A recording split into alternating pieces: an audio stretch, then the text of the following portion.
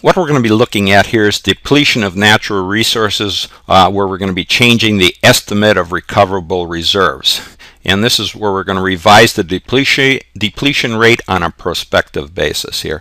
Now, depletion rates are only estimates, and they may have to be revised during the life here of a natural resource asset here. And our example here is where a mining company originally purchased the tract of land to be mined here for minerals in 20x1, and later in year 20x4 they revised the estimate of the minerals which are recoverable off this tract of land after mining it here for 3 years here from 20x1 through 20x3. And in 20x4 they must calculate a new depletion rate here based on this revised estimate. So just for our example here, Corporation A here, a mining company, purchased this land here, has land cost here and estimated materials on the land here, and then there's some cleanup and restoration costs and some salvage value here in the land, and then all the development costs incurred here in this mining of this tract of land here. And just to review how we would calculate here our depletion base and our depletion rate here on this land that's being mined here. Of course, the depletion base here include the costs that are included would be the acquisition, exploration, development, and restoration. So to determine our depletion base here, what we take is the land purchase cost here, add to it the cleanup and restoration in this example, and subtract here the salvage value on the land, and then add any development costs here on the land. So what we had here, total depreciation base of $2,880,000. Now our depletion rate here, that's simply taking the depletion base here of $2,880,000 and dividing it by the total estimated minerals that we had estimated to be included or to be mined off this land here of 60,000 tons. So going back down here, we take the depletion base here of 2,880,000 divided by 60,000 tons, the estimate of minerals that can be mined off the land, and that's going to give us a depletion rate here of $48 per ton. And that's simply our equation here. We take our total cost here that's involved minus any salvage value and divide it by the total estimated units available. In this case, the tonnage is what we're looking at in what we estimated available here, and that's going to give us our depletion cost here per unit, which we calculated here to be $48 per ton was going to be the depletion rate here on this original estimate we have here. So let's go back and look at what we have to do here for this change here. So for Corporation A, this mining company, they revised its estimate here of recoverable reserves here is what they call it. So with the original estimate of materials on the land here was 60,000 tons here, and that was in 20x1. Now the minerals that were removed here through 20x3 here, from 20x1 to 20x3 here, they removed 30,000 tons off this tract of land here. So what was remaining here from the original estimate was simply the 60,000 the tons that we originally estimated, and then we removed 30,000 tons, so the remaining amount here was 30,000 tons that they estimated. The original estimate would be the 30,000 tons here of minerals on this land. Now we came up with a new estimate here of minerals remaining here in 20x4, and we revised it down from the 30,000 tons that would have originally been estimated here after the mining the 30,000 tons off of it. We revised it down here to 25,000 tons.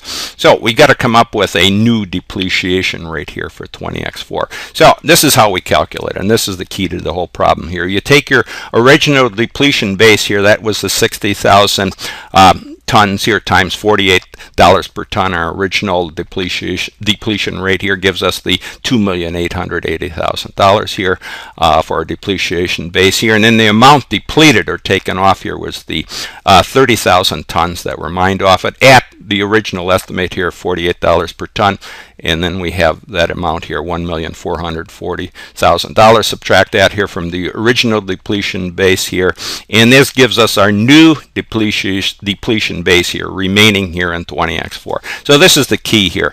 You just take your original total amount here that you estimated, and then you subtract out any amount that you've depleted up to this point here, and that's going to give you your new depletion base here, the remaining amount here that for 20x4 here of $1,440,000 here. Now, for our new depletion rate here, all we do is take the new depletion base, the amount that's remaining here, 1,440,000, divided by the new estimated tonnage of materials that we have estimated remaining on the land here. We estimated here in 20x4 to be 25,000 tons. So you divide your 25,000 tons into whatever the remaining base was here, and that was our new depletion base here, $1,440,000. So we get a new depletion rate here of $57.60 per ton. So just a note here, the original rate was $48 per ton. Now we revised it here to $57.60 per ton.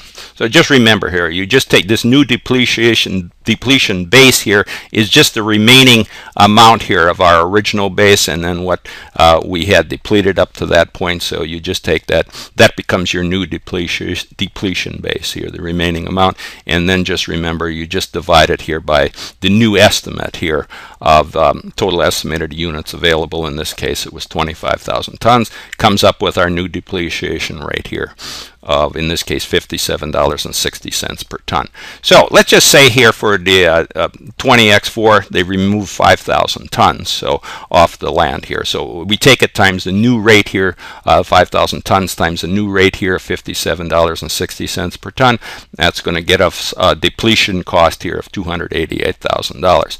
Now let's just go down here and just to point out here what we would have here for this, say this mining tract of land. The original depletion base here was $2,880,000, and then we have the accumulated depletion here, 20x1 through 20x4 in this case. And remember, this is just a contra account that would be reducing this the value here of this mining this tract of land here. So our first amount here we had for the 20x1 here through 20x3, where the minerals removed here at the original rate here, and we removed 30 tons at the original rate of $48 per ton.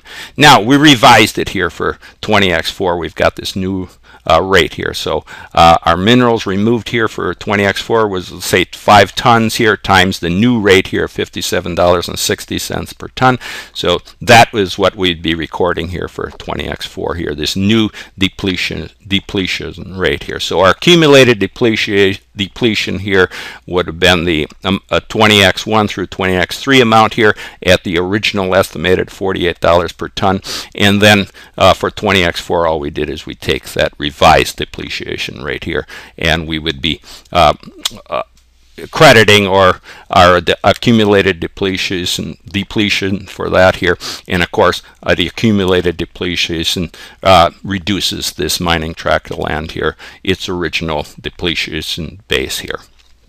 All right, so that's all you do here when you're making those revised estimates. You have to figure out, go backing up here, you have to figure out what's remaining here in your depletion base here, and if there are any corrections that have to be made at that point, you would make them here. But you take whatever is remaining here and divide that here by the new estimated rate here, in this case of the minerals that were remaining on the land. That gives you your new depletion rate here that you would be applying for any future period that you'd be looking at here for mining that land, and any further removal, in this case of minerals off the land, you'd have to use this revised rate.